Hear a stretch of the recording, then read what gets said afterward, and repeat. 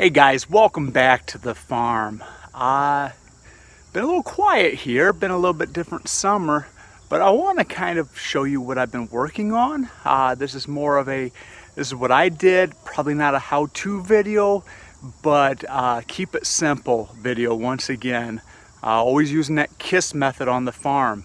So you can see behind me I've got a trench, and we're going to talk a little bit about how I got high-speed internet from my house to the barn.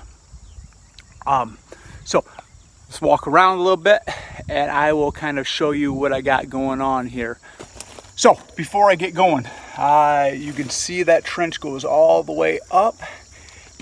Why internet to the barn? Well, I never thought that I would have to use the internet for my job, and it has started looking that way. This is my 20th year. I'm about ready to start my 20th year teaching, and everything is online. Well, quite a bit of it's online. We store files through Google Drive. Last school year I spent a lot of it teaching remotely, and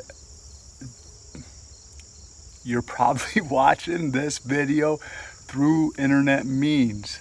So that's why. Also, I am blessed to be in a rural area that has fiber optic service. And so I have, I believe, 250 meg going to the house.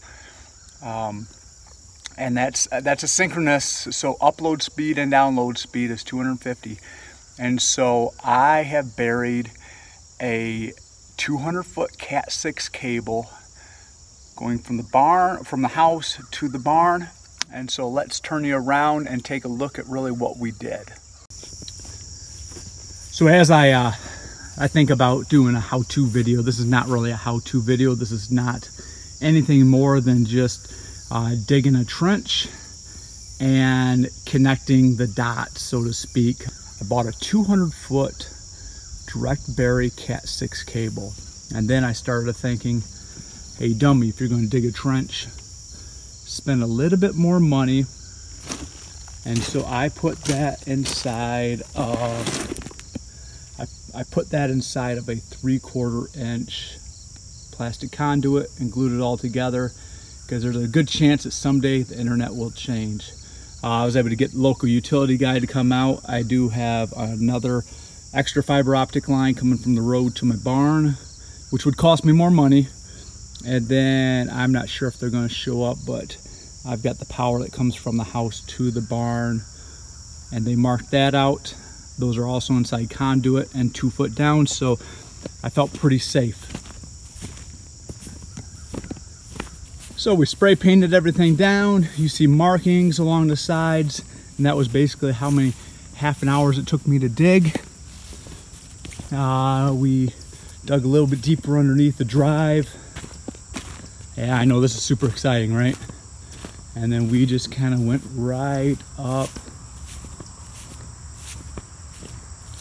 to the house, and that goes into a crawl space. I spent probably about 4.5 to 5 hours digging this trench. There's about 145 feet of conduit in there. It would have cost me $120 to rent a trencher, plus 2 gallons of gas one way to the rental place.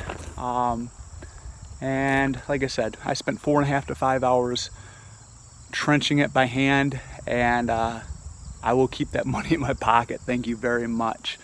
I will leave a link for that Cat 6 cable, and then the tubing, the electrical conduit, just bought it at the Menards, the big box store. So let me show you how I hooked this up, and then we'll go in the house, show you how I hooked it up, and then I will take you to the barn and show you my my router out there. To put this internet together was really very simple. I wish I could have got a matching cover plate, but I wasn't able to find that.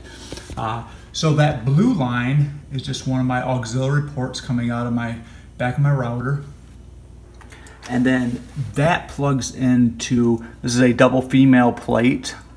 And inside that, so this plugs into this side, and on the other side is my big heavy Cat 6 cable that kind of fishes down through the crawl space and out into that conduit.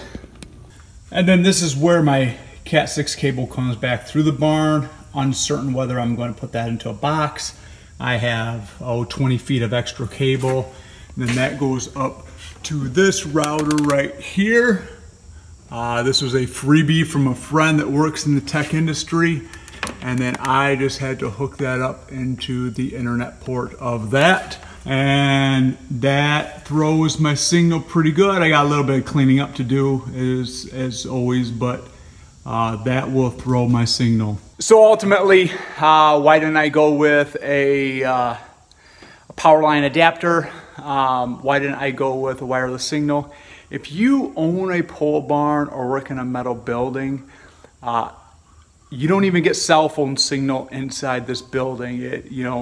All the doors have to be open, and that's not very practical much of the year. To go along with that, sending a lot of signal out here. I could still run into one of those auxiliary ports and send it to a certain area if I have to. I went with Cat 6 cable because Cat 5 will start to lose some of that signal as it goes further distance. 200 feet isn't bad though. And so I can run this over into the workshop, and then I can use it as I need to. If I need to, if I need to teach from my shop, that would have been really helpful last school year. This entire barn now, I could ultimately do a live feed, or I'm thinking more of a live Zoom situation where I'm actually teaching groups of kids. I could put the camera up high, I could talk to them, I could put the camera up high, talk to you guys as well. So this is the world we live in. If anybody's listening to this, I can't urge you enough. When you're breaking ground, run that conduit. If a mouse gets into my Cat 6 cable, like I said, it was 60-ish bucks. I could just pull a new one now. And so that legwork is done. Thanks. Not super exciting. I don't specialize in super exciting. But golly gee, really practical. I mean, I'll be in the shop, in the barn. My wife sends me a text from the house, and I get nothing. And so this will definitely help it out. Who knows? Maybe we'll get a TV and watch movies in the shop. Probably not. But it's a neat tool, and if 3-4 years ago, I would have laughed at someone.